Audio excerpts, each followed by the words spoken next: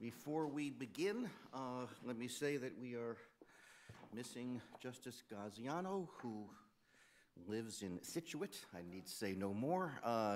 He will be participating in our discussion and will be considered to be on the panel. And Justice Lank, as you know, has had health issues, but she is listening as we speak, and she will also be joining us for the discussion. So you should consider them as if they are here, because they will be participating in the decision. With that, you may proceed.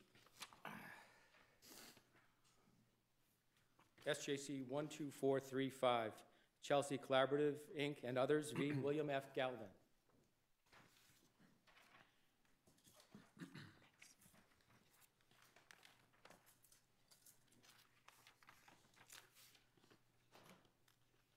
Mr. Kravitz, good morning. Good morning, Mr. Chief Justice, and may it please the Court. The plaintiffs and the Secretary agree on quite a lot in this case. Most of the facts are stipulated, and more importantly, they agree that Massachusetts can and should allow voters to register and vote on Election Day. Where they disagree is on who decides. The Secretary has asked the legislature to implement this policy change to our voting regulations.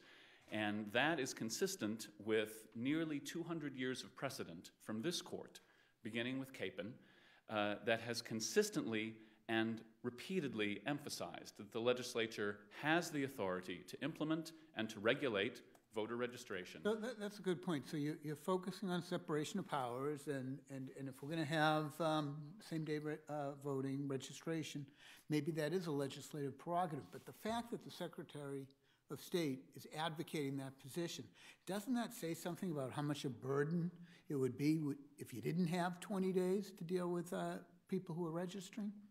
Well, I don't see that the proposal to implement Election Day registration goes to the burden, Your Honor.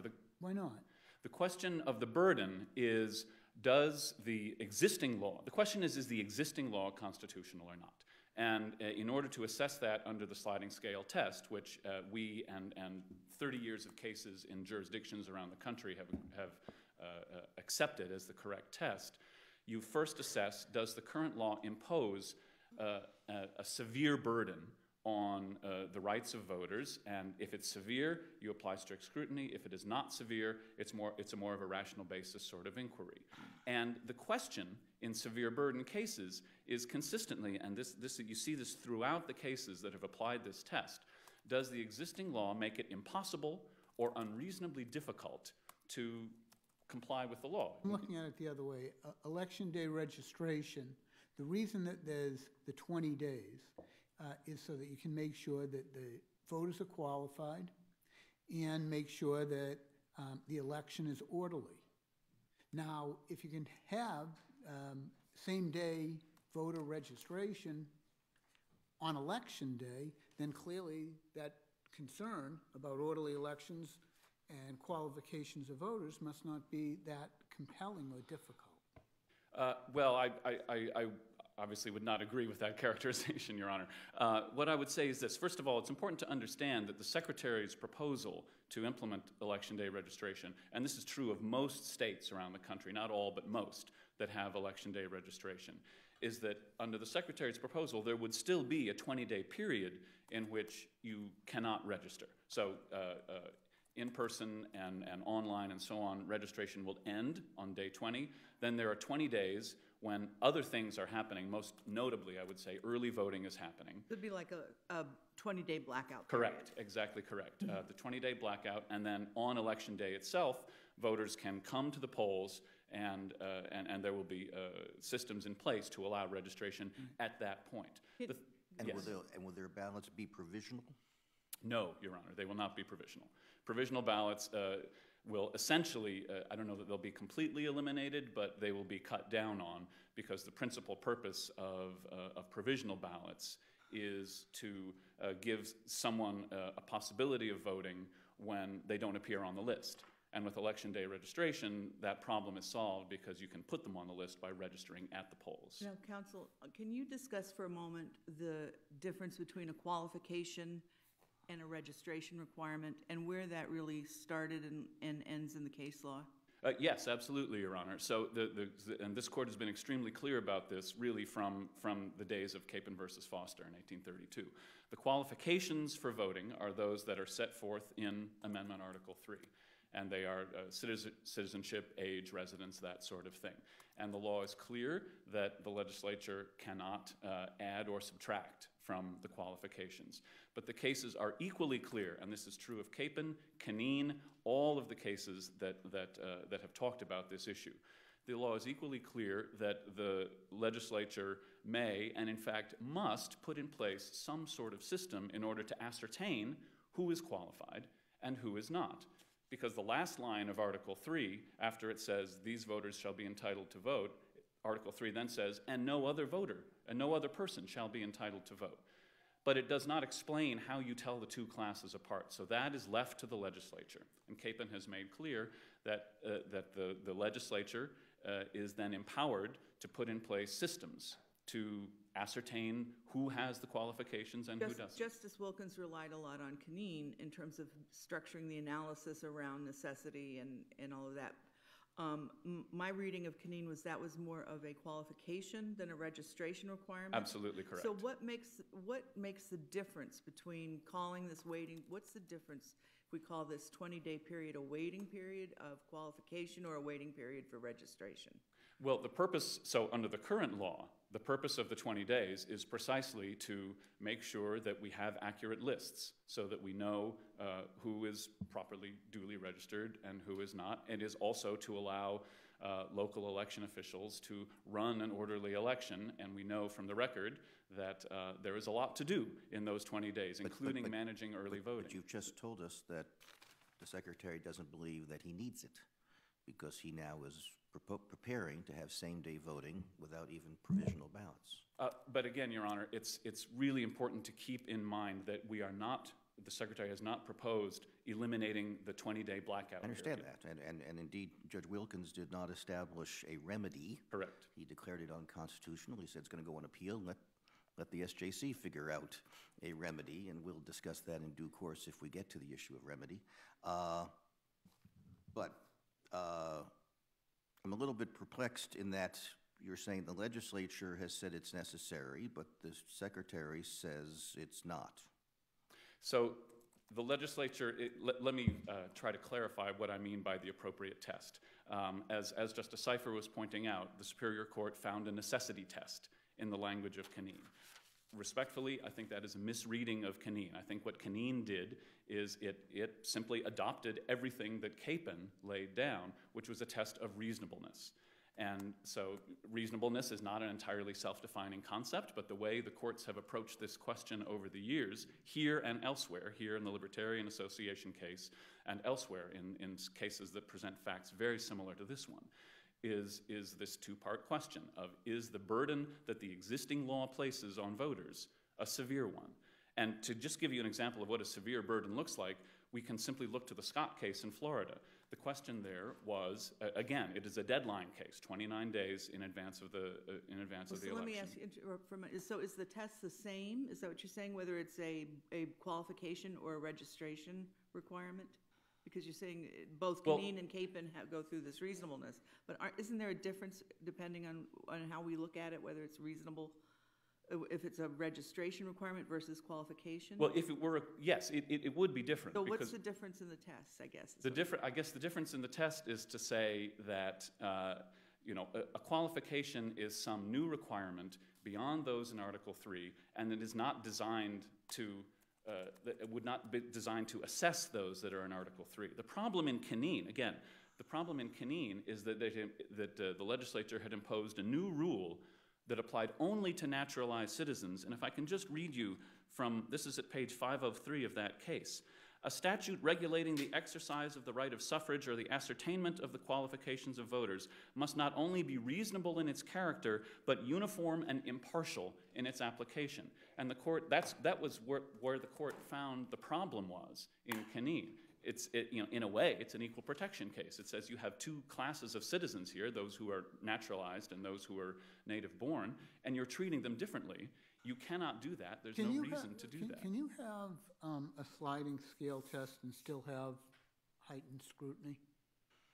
So, yes, I mean, you can. The purpose is to separate those cases where voting is truly difficult, and those are what we call the severe burden, strict scrutiny cases, from those where the burden is less on voters. And then, you know, without wanting to get too hung up on the labels, you can call it rational basis, you can call it rational basis plus, whatever label you sort of choose to put on it. The question, I think, is consistently, when we're dealing with non-strict scrutiny cases, the question is always going to be, is the state's rule a reasonable and non-discriminatory rule that is a way of advancing the state's legitimate interests? That's how this court has described the test, both in Libertarian Association and in Gillespie. That's how the Supreme Court described the test in Burdick. Can I read you sort of what I thought was the key sentence in our case? Thus, to evaluate the constitutionality of state ballot access regimes, the U.S. Supreme Court has developed a sliding scale approach through which courts weigh the character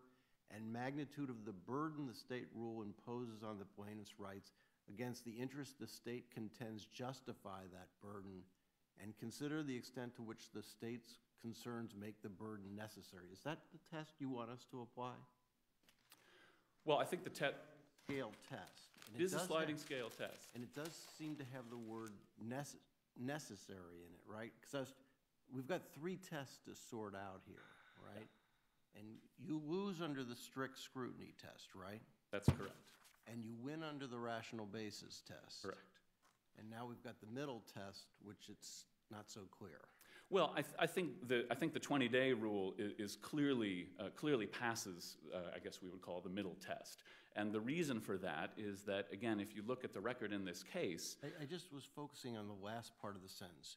The extent to which the state's concerns make the burden necessary. So the state's concerns here are to have an orderly election day, right? Essentially, yes, right. And is the burden here, making it 20 days, necessary? Again, I think the record strongly supports that at least if you're not applying strict scrutiny. Right. Then- I get then- strict scrutiny, they're less restrictive means that. Correct.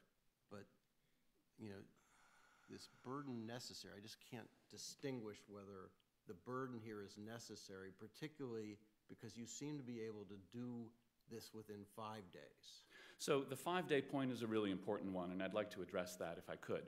What the record shows is that right at the deadline of registration on day 20 before the election, you have a huge spike in registration activity. This is at page 1467 of the appendix. You can see it there. There's a graph that shows what happens at the deadline. And the record then shows that over the next 5 days, working the weekend, working overtime, most, though not all, of the municipalities were able to process all of those voting registrations in time for early voting to begin. Then we have early voting. And what the record shows about early voting, again, is that the elections, local elections officials made it work, but it was not easy. They were taxed really sort of beyond capacity. Mr. Salerno from Somerville testified that he was working from 7 in the morning until 11 o'clock every night, that his staff was working similarly extremely long hours. This is all to manage the early voting process that consumes the 2 weeks, the 2 full weeks before Election Day. So they were able to do it, but it was a strain. And I think what the record clearly does not show is that if you shorten the deadline so that you're going to 10 days or 7 days or 5 days, then what you are doing is moving that spike of registration activity into the period when early voting is already happening. And so at that point, you are asking local election officials to sort of do everything at once, process this last-minute flood of voter registration, manage an orderly early voting, which has turned out to be very popular among voters. And at some point, we don't have evidence in the record, because I don't know how you would develop such evidence that says, well, this would be impossible. That's not in the record. But what we do, but the Superior Court himself acknowledges, this is at page 662 of the appendix, the Superior Court says, at some point it's going to be impossible. We don't know exactly what that point is. But this is the showing, I think, that we need to make in order to satisfy the test that you describe from Libertarian Association or any other, again, there are sort of minor differences of verbiage from the different cases.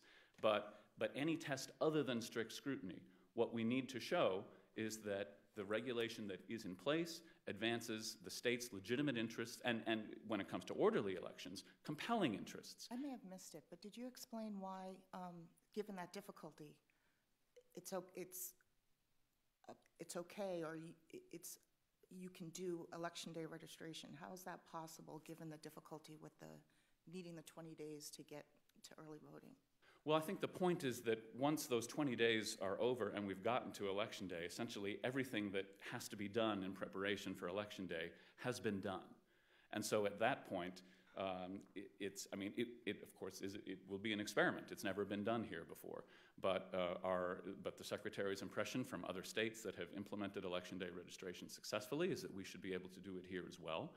And one assumes that if the legislature chooses to take this up, they will provide adequate funding and undertake whatever other preparations are required in order to make it work smoothly. So this means the group of people who are burdened would be those who couldn't do early voting, because they could come in and register on the same day and vote on Election Day. I'm sorry, give me that one more time. I'm just trying to figure out if Election Day registration is implemented, then the people who are burdened by the 20-day blackout period are only those who aren't able to vote early, because if you don't register by the 20-day cutoff, you can still come in and register and vote on Election Day. On Election Day, that's correct. Okay. That's correct.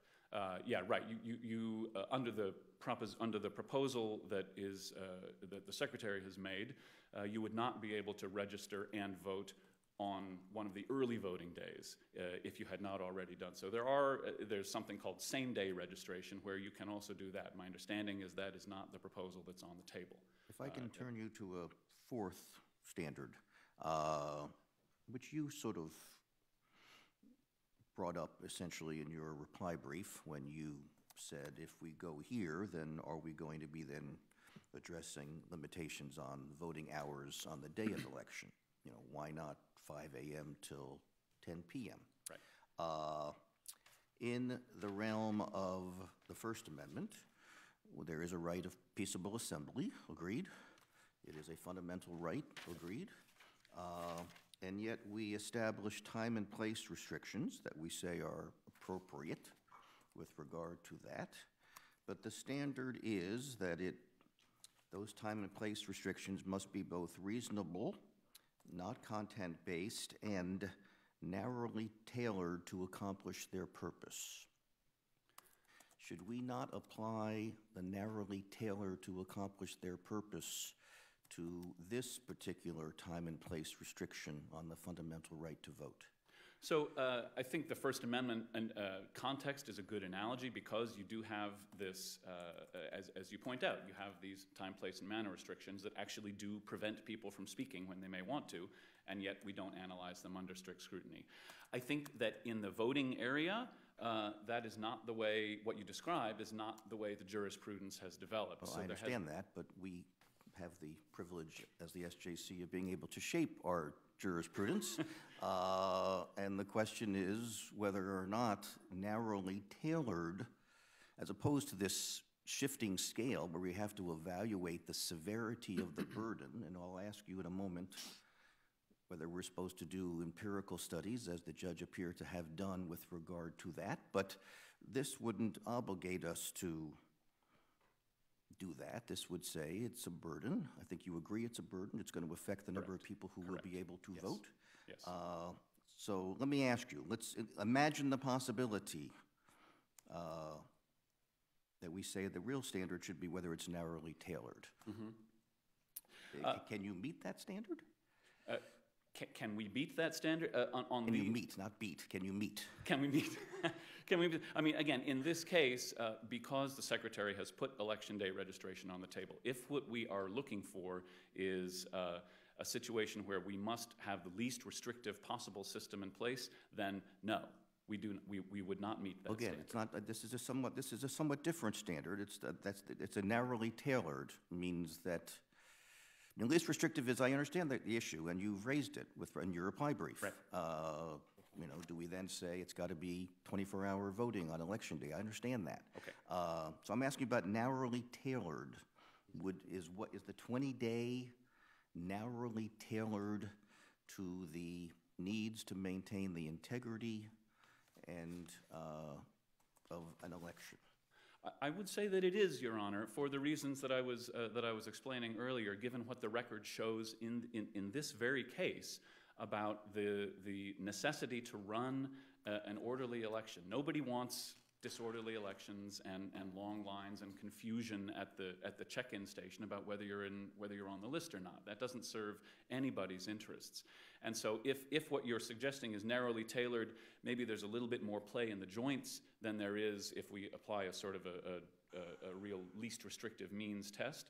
Then it seems to me the 20-day rule, under the circumstances that we have now, given the existence of early voting in the 2 weeks before Election Day that takes up most of those 20 days, then the need to test the voting machines, which took essentially 3.5 days of just doing that in Somerville, the need to hire, train poll workers, all of the things that have to happen in order to run an orderly election. It seems to me that unless we are applying a strict least restrictive means test, then the 20-day rule does seem to me to fall within that sort of parameter. Does the judge's fact-finding, I mean, they're pretty negative in the sense of some of the arguments you're making, because the judge seems to think it's manageable to do this, right? He has a number of fact findings about same-day registration being possible. So right. How do we deal with the facts here that he's So found? what I would say is that we obviously don't disagree with any of the fact findings having to do with the possibility of Election Day registration. That's why the proposal is on the table. I do not think there is any finding of fact from the Superior Court that said, nor is there any evidence on this point, that says that you could take the spike of registrations that happens at the end of the period, move it into the early voting period, and have all of that work out. In fact, I think that is exactly why the Superior Court acknowledges that at some point it's going to be impossible. So there is no finding of fact on that question. The Superior Court seems to say at some point that you're just moving the responsibilities around. That's fair enough, but if you move them all into the same place, that does not necessarily answer the question.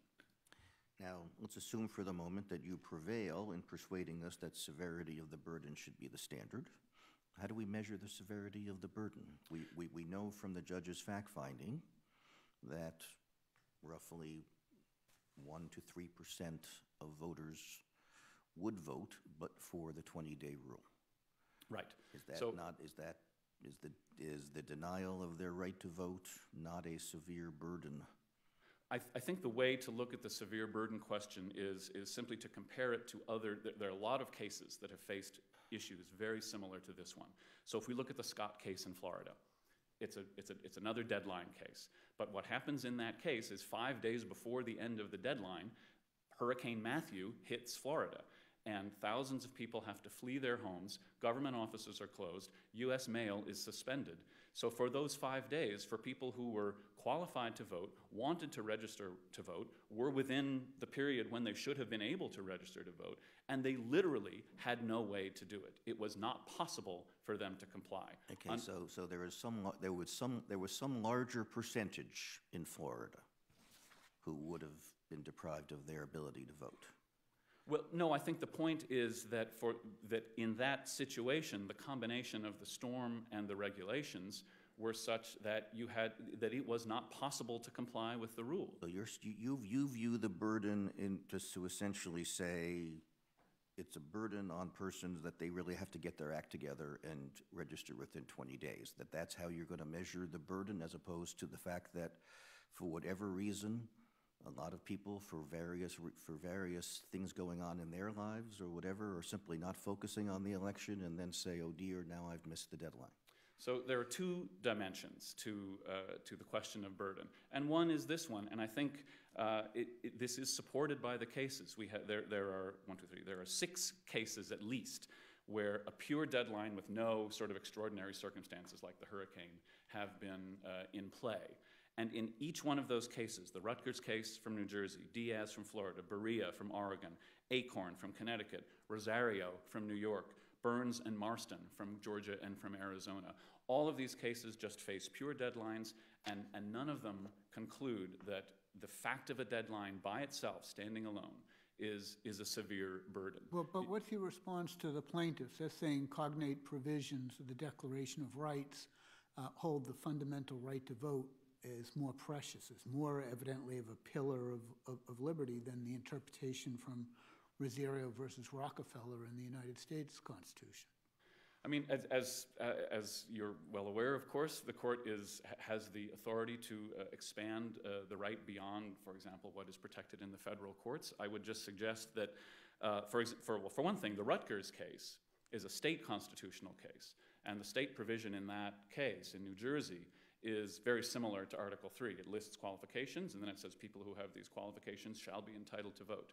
And the argument raised in Rutgers was virtually identical to the one raised here. Rutgers is a 21-day deadline. The plaintiffs in that case said thousands of people are unable to vote because of the deadline, because they don't meet the deadline for whatever reason, and therefore you should apply strict scrutiny and throw it out. And the court this court concluded that in light of the record in that case, which looked a lot like the record in this case, numerous places to register, widespread publicity of the fact of the deadline coming up. Here, there's even more evidence. We have online registration. We have the information guide that is mailed to literally every household in the Commonwealth that has a registration card in it and has information about the deadline. All of that led the court in the Rutgers case to conclude that there was not a severe burden. Now, so let me, just to return to Chief Justice Gantz's question, if I could. The other dimension of burden is, of course, the impact on the voter, and that is not to be disregarded. But I would point to, for example, this court's decision in Cepalonis, where that is sort of the ultimate severe burden case, where not only is it impossible to comply because you have prisoners who are qualified to vote, but who, because of the way the rules were at the time, were not able to register, but you also have the fact that the impact of that regulation was that they could not only not vote in the next election, but in every subsequent election for the entire period of their incarceration. So it's not the 20-day rule here. If someone registers within the 20 days, it's true. They are not able to vote in the next election, and that is a burden, and we should consider that.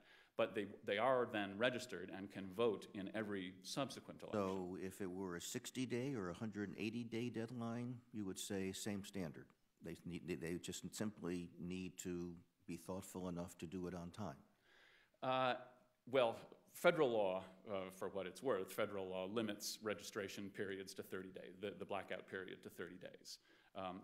Federal statutory law? Federal statutory, yes, the National Voter Registration Act. Let's put that aside. Yes. I'm looking at your constitutional standard. Yes. Apart from the federal law, any reason why it could not be 60 days or 120 days or 180 days? If your standard is simply that a deadline is appropriate, as long as you give people fair warning that they need to vote, that they need to register by that date, there's no severe burden. So what I would say to that is that there are cases that support that approach. The question is, do you say we should support that approach? I think it's completely unnecessary to reach the question of an extremely long deadline, which, you know, at some point, of course, it will be a much harder case. Again, these are all sort of matters of degree and judgment. So the length matters. The length matters. The length matters, absolutely. And what I would say here is that because we have 20 days, which is on the shorter end of the 34, I think, states that still have this system, where there's a deadline and there's no election day registration. 20 days is on the shorter end of those states.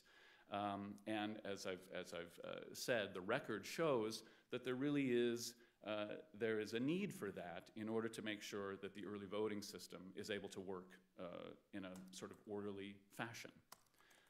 So that is why I think the 20 days is sort of a reasonable place to be.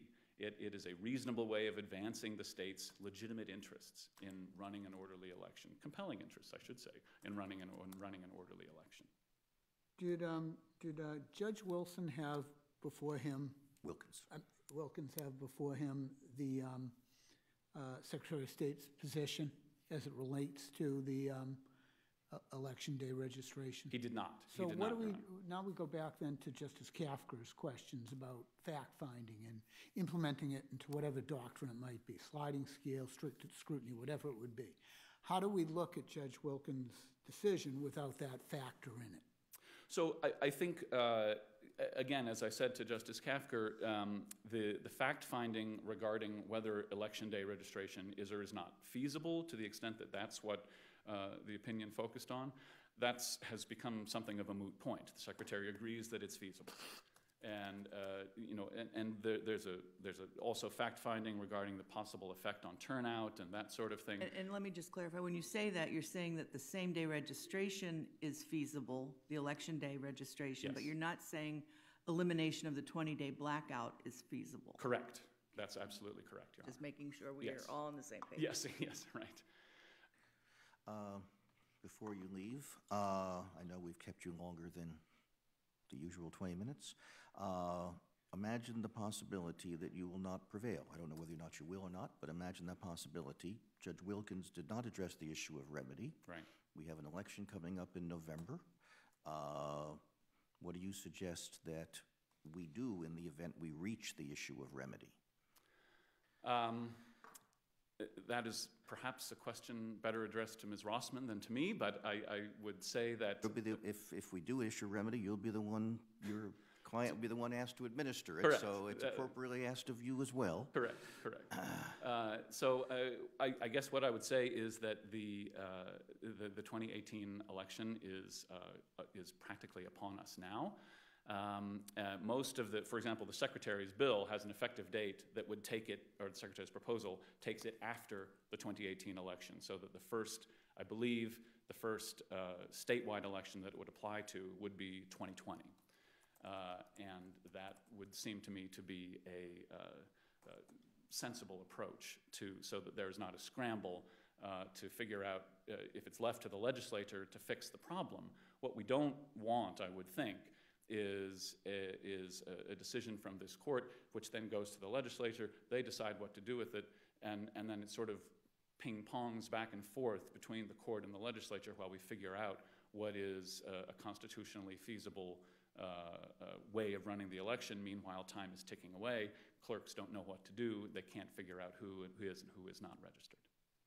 You still haven't answered the question, though. What are we supposed to do if we do reach the issue of remedy? Are we supposed to say we'll let the legislature do it as long as they do it within a certain time frame?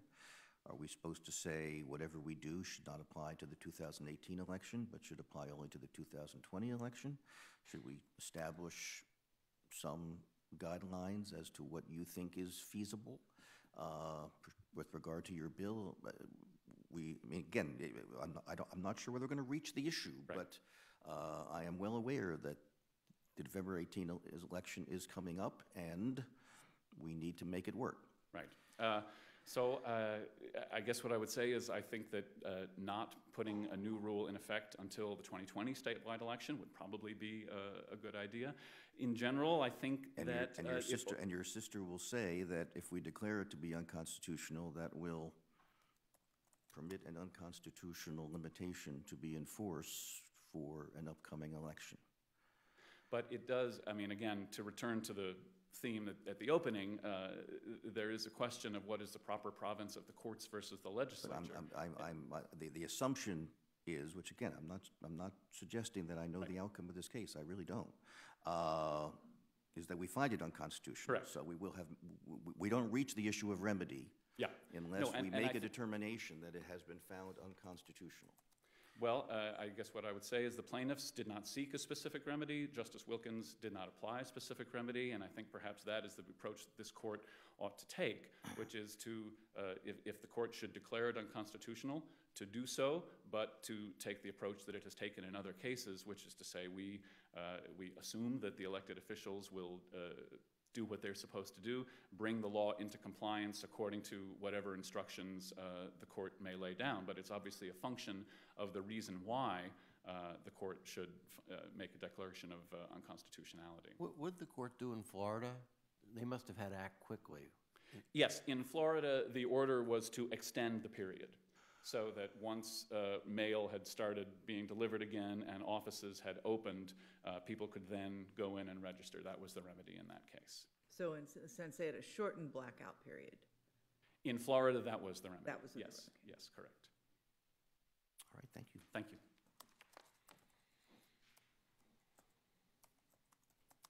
Ms. Rossman, good morning. Good morning, Your Honor, and may it please the court.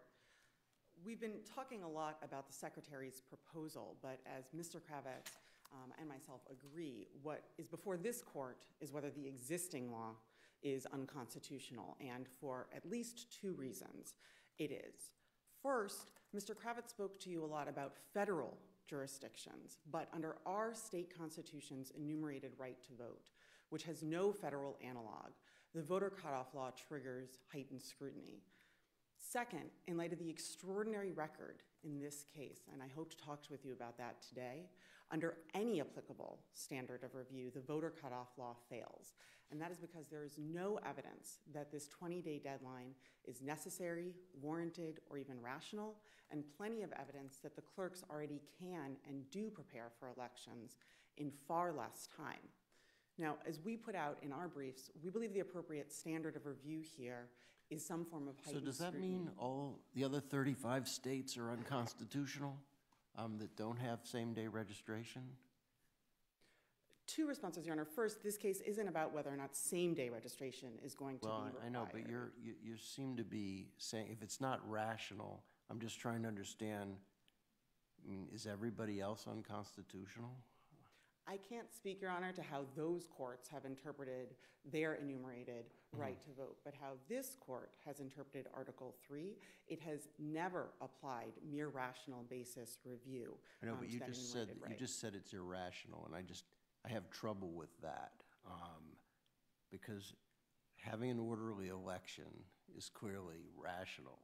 Whether you need 20 days or 15 or 10, I don't know, but those are the type of decisions we usually leave to the legislature. That's correct, Your Honor, and it should be left to the legislature about what should replace the voter cutoff law. Well, no, but I that's mean struck the down. number. I mean, whether it takes 20 days or 10 or 5. There's sort of an emphasis in the trial judge's decision that because you can do same day, better government should be put in place. That seems to be a strong. I don't think this court needs to go that far, Your Honor. And what's critical here is what this record says about 20 days. And setting aside same-day registration, there's plenty of evidence about what the clerks in this Commonwealth already do to show that at least 20 days is nowhere close to what they need. There's already a law that requires them to prepare for elections in just 5 days, and the uncontroverted record is that they are meeting that law. The director of elections said it was a huge success. All three of the local clerks who testified said they were able to comply. And the Somerville commissioner of elections, who was cited earlier by Mr. Kravitz, he said with the 4th highest turnout in the Commonwealth that it was a huge success, and they were ready for every voter to walk through the doors during early voting. And as further evidence. Even the secretary's new proposal doesn't go that far, right? He's reserving the right to not have early registration, early voting and same-day registration. He doesn't think he can do those two things, right? Whether or not both of those things would need to be in place at the same time, Your Honor, I agree that would be a question for the legislature. It's possible that a solution they could come up with is to say, look, there is a deadline for being able to participate in early voting. And if you don't meet that deadline, then you can participate in same-day registration. But that kind of question, we agree with Mr. Kravitz, is for the legislature. The question that's for this court is whether those 20 days right now is supported. And you would be hard-pressed to find a record that provides less less support for a challenged regulation than what we have before this court today. In addition to early voting, we know that the Secretary is instructing clerks to continue to process immediately upon receipt registration forms that they receive, and they're doing it. The Revere clerk, in fact, testified that her office processed every single registration they received after the deadline immediately upon receipt. However, the voter cutoff law requires the Commonwealth to then go into the statewide database and remove those confirmed constitutionally qualified voters from the voter rolls. And any law that's requiring that kind of software to exist would fail any applicable standard, let alone the heightened scrutiny that this court has always applied. Is that one of the remedies you're requesting, that we declare that we allow the people that were actually registered within that time period to vote? Would that be part of your remedy you're seeking here? The remedy that we're seeking, Your Honor, is limited to a declaration about what those 20 days, whether or not they're constitutional or not. And to get back to Chief Justice Gantz's question earlier about remedy, we agree that the orderly administration of elections is a compelling interest, and we want the legislature to get this right, not rushed. So we certainly think it would be within this court's province to declare that the voter cutoff law is unconstitutional and issue a stay of a period of time to enable the legislature to put something in place. So you agree that then there's a compelling interest in an orderly election, and then the question is whether the 20 days is necessary. Are we to apply the sliding scale test, the one I read earlier, or are we to apply strict scrutiny to this? We do believe, Your Honor, that the narrowest way that this court can decide this case is to apply Kineen's necessity test for registration deadlines. To apply which one? Kineen's necessity test for registration deadlines. Hold that the 20-day. So we should adopt an 1886 But test? Wasn't that about the people who were naturalized? The original qualification, Your Honor, that was before the court in Kineen was about the naturalized citizens, but the court went on to address what would happen in a generalized registration requirement. And it set forth a test for that kind of registration deadline. And it said it could be no further than necessary to have the orderly elections and confirm voter qualifications. And there are good reasons why we would treat voter registration deadlines with especially exacting scrutiny. And that's because they're unique amongst voting regulations. Unlike almost any other voting regulation, and unlike any voting regulation in Massachusetts, of which I'm aware, they alone prohibit from voting constitutionally qualified voters who show up on election day at the polls.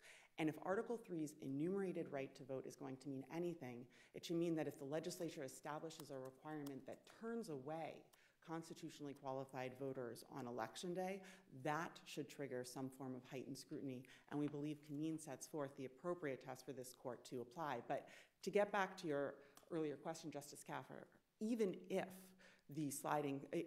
even if that necessity test does not apply here, we believe that this record, which is unparalleled in its lack of support for those 20 days, would still fail under that sliding scale test.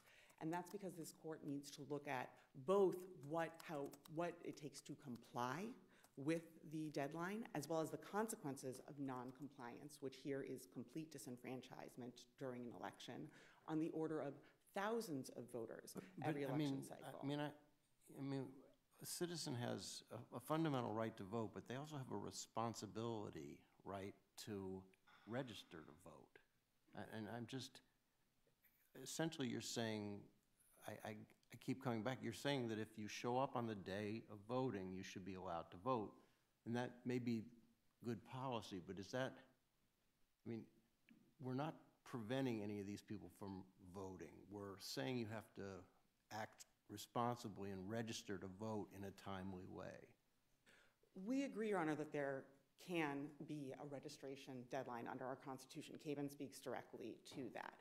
But focusing on the ease of compliance with filling... So there can be one, and then the question is, what's a necessary one? You're saying 20 days is not necessary, but you're also saying, I'm just not sure what you're leaving us with, because then we have to pick a number?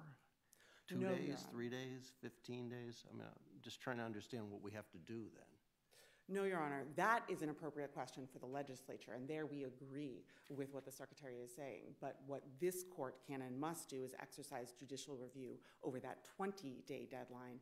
And because of the state of this record, there's simply nothing that is supporting those 20 days. In fact, there's not a single... And which fact-finding? Because, I mean, Mr. Kravitz, I think, pointed out that the record is not that specific. There is some fact-finding saying that it's good policy to have same-day registration, but there's not really specific fact-finding on how much time it really will take, is there, to do this? How much lead time there needs to be in this? If there is, I'd like you to point me to the facts that we should focus on that.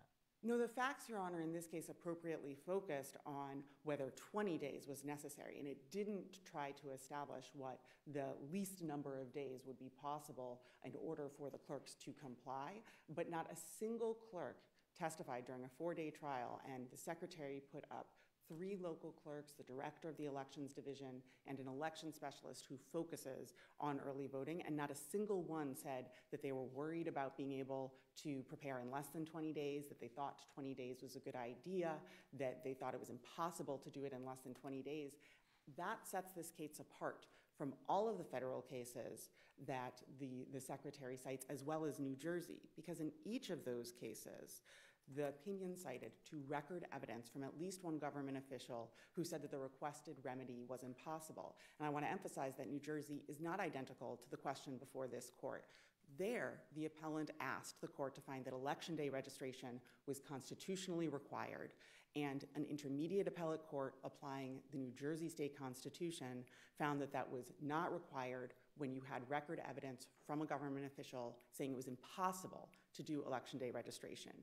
Here, the appellants are simply saying that 20 days are unconstitutional when there's not a single clerk who is saying that it is necessary to have those 20 days, and there's plenty of evidence that they're doing it in far less time. But did any of the clerks testify that this is a better system, that it allows registration in an orderly way, and at the same time it also allows early voting for people who've registered? I understand they may not have testified it wasn't impossible, but did they testify in favor of the existing system? I mean, do we have any fact findings saying it presents a balance of considerations? On this record, Your Honor. Yeah. No, there was testimony, Your Honor, that the clerks were busy, but taking the clerks at their own word, they also said, if the law requires it, we'll get it done. That's exactly what Somerville explicitly said, that if there were heightened burdens placed on the clerks, they would find a way to get it done because they had the capacity, and that's what the Constitution and the law would require them to do. So what this court needs to simply find is looking at those 20 days on this record, which is unique in its lack of support for that 20-day deadline, that those 20 days are not constitutional,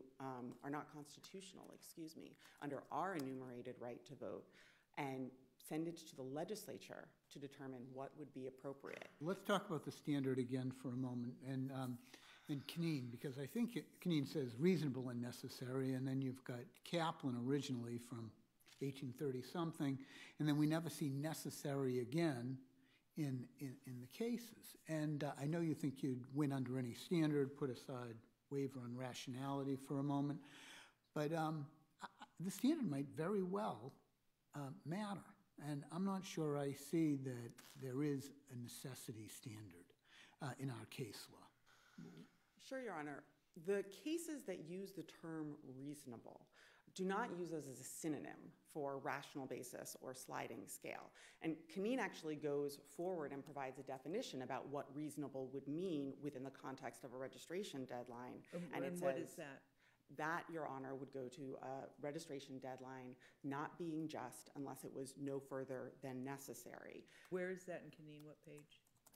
Your Honor, if you turn, it's at 920, excuse me, if you're using the Mass site, it's at 502, where the court, after discussing the naturalization qualification, goes on to say, every system of registration of voters contemplates that the registration will be completed and that the list of voters will be prepared before voting actually commences.